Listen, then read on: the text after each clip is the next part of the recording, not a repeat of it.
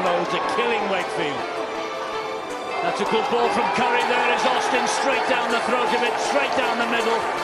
And Austin, a lovely dummy. They all sold, they all took that. And Austin has got speed, but Charnley's got more. And Charnley flies in the corner for 8 seconds.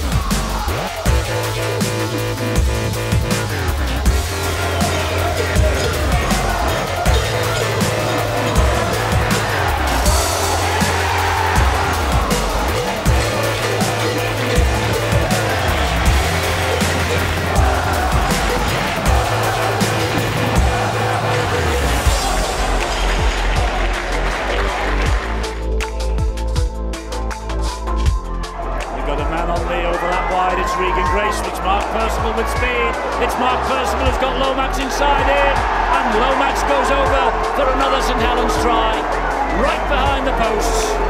Dompe Roux plays the ball to Roby, this is Farge, back it comes to Lomax, here is Zebtea, and they're in again, St Helens.